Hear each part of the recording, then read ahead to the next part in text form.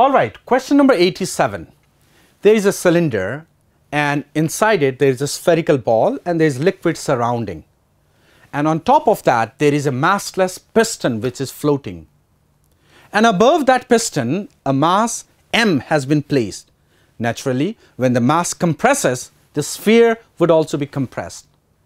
And as a result of which there would be a change in radius, and we need to calculate the fractional change in radius. So the question is a straightforward, brought from properties of bulk matter. So let me just try to show it in the form of figure. So this is the sphere which has been taken, and here is the cylinder. Let me make it. And on top of that a piston has been kept. So let's just make a piston, and the piston is massless, that has been given here. So this is the piston. All right, inside there is water or liquid whatsoever, hardly matters. So there is a liquid, and on top of this we have kept a mass, and the weight of the mass in fact compresses, as a result of which the volume changes and we need to calculate the fractional change in radius. Well, the cross-sectional area of the piston has been given as A.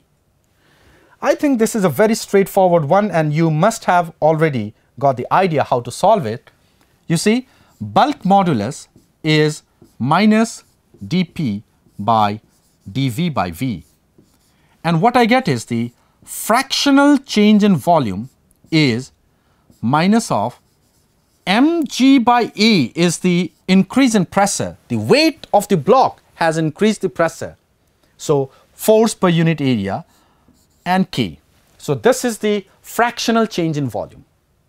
But the question has demanded the fractional change in radius, and we know V is 4 by 3 pi r cube, and this is so simple now that the fractional change in radius is 1/3 the fractional change in volume.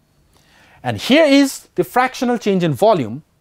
All I need to do is divide by 3. So mg by 3ak is going to be the fractional change in radius. So mg by 3ak, here I find. So option number 2 is going to be the correct one for question number 87.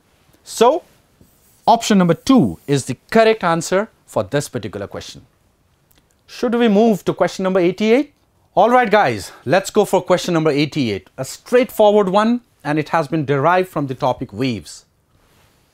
A granite rod of 60 centimeter length is clamped at its middle point and is set into longitudinal vibration.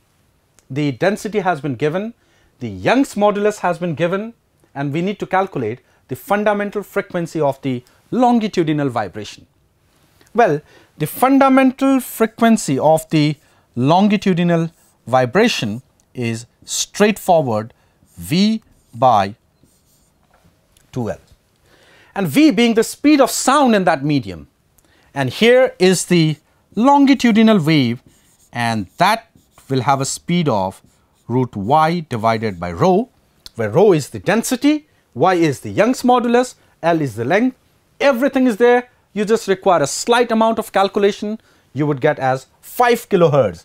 So question number 88 will have a correct option of option number 4. Let's move to question number 89, the penultimate question.